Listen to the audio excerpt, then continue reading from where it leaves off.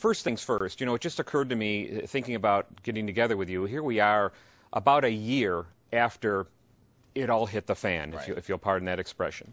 A year later, and as I think about it, certainly we had some disasters in the past, crash of '87, the events of 9/11, but I wanted your context on where we're at currently. This just seems to be an even worse or bigger problem than what we've had in the past. Well, what I say in this book simply is that, it didn't happen in a day or a year or, a weekend that Lehman failed. It took a long time for the problem, and the problem is this sort of accumulation of these incredibly toxic assets on the balance sheets of these big banks, which, rendered them, just about all of them, insolvent. It took much longer than that. It took about 30 years for that to hit this mother lode that we faced in 2008.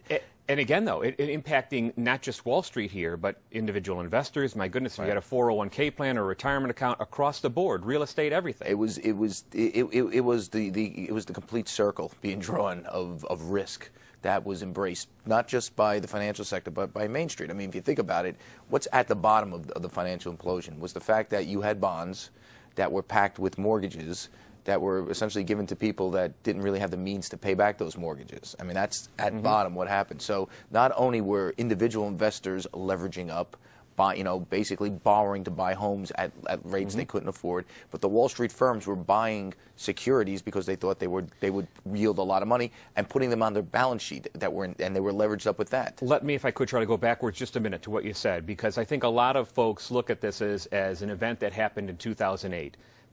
Right on the title, your book says no, years, decades in the making. 30 years. I mean, listen, there have been at least 4 bond market blowups of smaller magnitude, but of similar circumstance since 1980. You had one in '86, '87, one in 1994, and a fairly significant one in 1998 when long-term capital imploded and could have took down the rest of Wall Street with it because they were investing in the same crummy bonds that long-term capital invested in.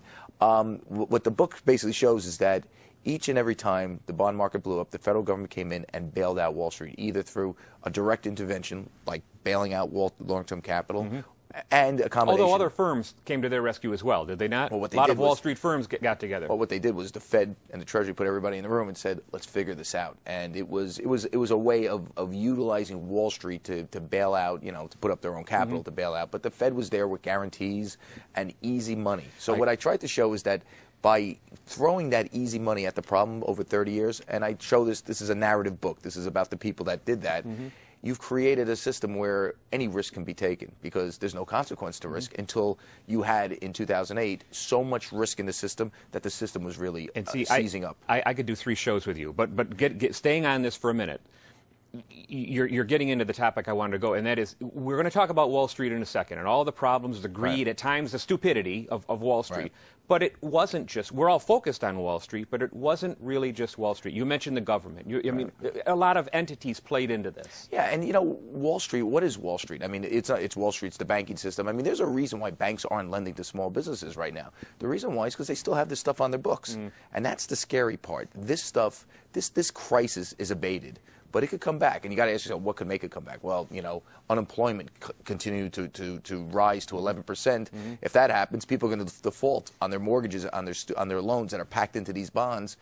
That could cause Citigroup, for example, to have to go back to the government for more money, and that would be a major problem. If the banking, you have to look at the Dow right now. The Dow is rising; it's around 10,000, a little bit above. What's pushing the Dow up? Well, the main driver of the Dow rising, I believe, and I'd like to hear your opinion about this, is the fact that everybody thinks the banking system is getting better. And banking stocks are rising bringing up everything else with it. It's been a great sector this year, as you know. Right, because the theory is if banks get better, if the financing firms get better, they can make loans, they can finance things. Suppose in a couple months we find out that the banking system is not better. Now think about how that reverberates through the economy. Not only will the Dow go down, not only will people's 401ks get crushed, banks still won't be lending money to small businesses that we need to basically get out of this hole that we're in. Did your research in putting this book together lead you in that direction, or are you just saying what? No, it led in that direction because all you have to realize is, listen, here's the thing. What happened last year was a bailout. Those securities are still on the books of the banks. You know, the government gave capital to the banks to keep them afloat, but they didn't do anything with those securities. They never sold those securities.